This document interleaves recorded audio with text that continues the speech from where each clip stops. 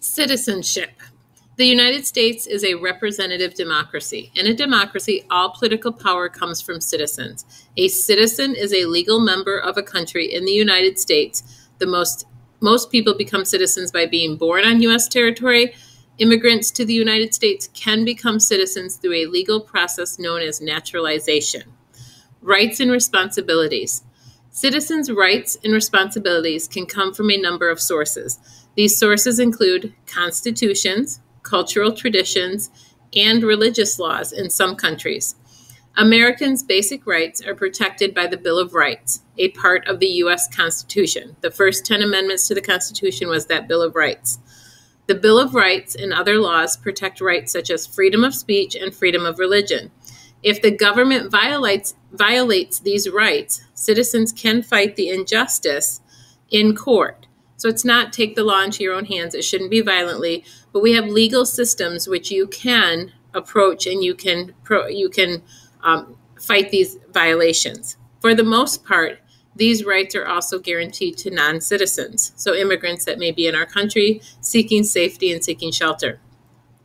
Americans also have responsibilities. For example, we have the right to speak freely, but we also have the responsibility to allow others to say things we may not agree with. And we need to do that peacefully. That's part of our Constitution. We can't take that right away from other people.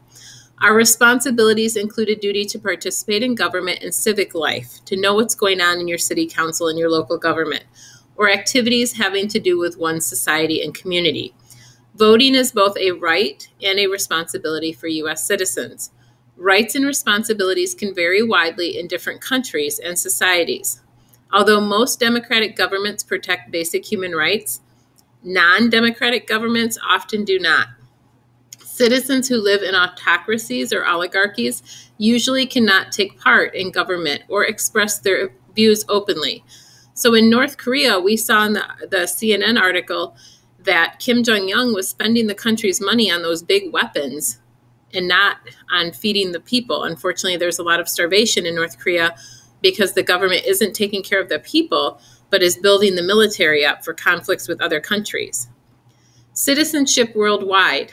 Ideas about rights and responsibilities can change over time. Many countries have become democracies over the past 200 years. These democracies now protect basic human rights such as freedom of expression, freedom from unfair imprisonment. Some of these countries did not protect these rights in the past or did not protect the rights for all people. Great Britain, just 300 years ago, was ruled by a king. Now it does still have a queen, but the parliament makes most of the laws and the prime minister does most. The queen works with the prime minister for most of the enforcing those laws for most of the government.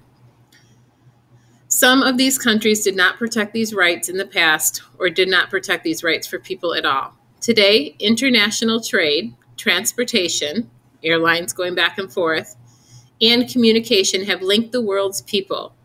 As a result, some people think that we should consider ourselves to be citizens of a global community. They believe that we are responsible for supporting human rights and equality for all people around the world. So if there's a place where there's injustice, a lot of people believe that, especially as the U.S., we have a lot of wealth and power in our nation, that we should use it to do good, that we should help people around the world as well as help the people within our own country. Make sure, again, you read all of the pictures and the captions. Civic participation or taking part in government. Make sure you know civic participation means taking part in your government. Here are some ways to participate in your government. Keeping informed about local and state issues, contacting an elected representative, such as a state legislature or member of Congress, voicing opinions at town meetings public can attend, taking part in public gatherings, protests, or demonstrations, but following laws. That's also our civic responsibility, is to follow the law so we can peacefully meet to protest. Signing a petition or formal request for government to do something. Running for public office. A lot of people want to complain about the leaders, but not a lot of people want to run to be the governor or to be the president because they're really hard jobs. If you think about them, they consume your whole life trying to make laws and protect people, and you have millions of people lives that you are responsible for. So running for office, a lot of people start local, work their way up through state legislatures or state senates, and then work their way into federal, into Washington, D.C. Getting involved in a political party, a group that supports candidates for public offices, joining an interest group, a group that seeks. There are political party offices just locally even to get candidates for Muskegon County. You can work with that to understand what the party stands for and to get better knowledge. So being part of the government is really important as well. It takes a lot of volunteers and citizens to make a democracy work, for everybody to do their part and to protect that democracy so that we don't fall into some of the other kind of governments that are in other places around the world. So citizenship is very important.